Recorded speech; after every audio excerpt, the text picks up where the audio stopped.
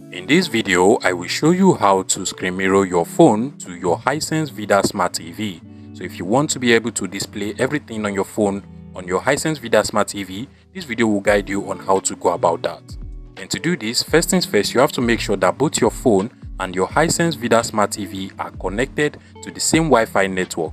So basically, just to make sure that both my phone and my Hisense Vidaa Smart TV are connected to the same Wi-Fi network, if you come over to the Wi-Fi settings of my phone at the top over here, you can literally see that I am currently being connected to my home Wi-Fi.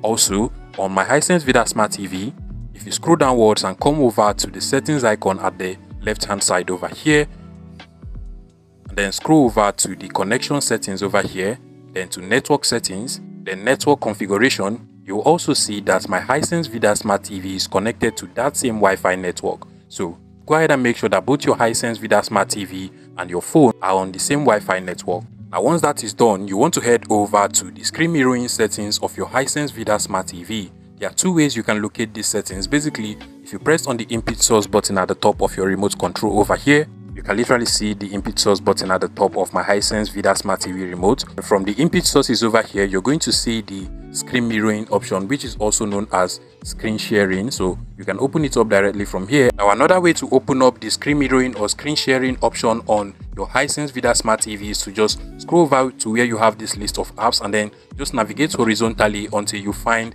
the screen sharing app. It is actually one of the applications. You can literally see it over here. So just go ahead and select this application and this should automatically take you to the screen mirroring or screen sharing menu on your Hisense Vidaa Smart TV. Once you get to this page, you just want to come over to the home of your phone and then go ahead and look for the screen mirroring or screen sharing option on your phone. Now depending on the type of phone you have, the location of this option can be different. So in some phones, what you just want to do is to scroll down to this notification center on your phone, and at the top of this notification center you should be able to find the screen mirroring. In some phones like Samsung phones, it is actually called Smart View. So just go ahead and look for Smart View or screen mirroring or cast. If you do not find this here, you can just swipe over to the left hand side and look for it over here. In my case, you can literally see the cast option over here, which is basically my own screen mirroring. So you can just go ahead and tap on it and it will start to look for available devices you can actually connect to. Another way you can actually open up this screen mirroring setting is from the settings of your phone. So just go ahead and open up the settings of your phone. And from here, you want to go ahead and locate the connectivity option. So in my case, there is the more connectivity option. Select that. And then from here, you will now see the cast option. So in my phone, it is called cast. In some phones, it is called screen mirroring. And in some other phones, it is called Smart View, like Samsung phones. So you want to go ahead and select the cast option over here. And then just make sure you turn on cast and it will start to look for available devices my phone can actually be screen mirrored to. Now over here is the name of my Hisense Vidaa Smart TV. So I'll just go ahead and select it just like so. And then give it some few seconds.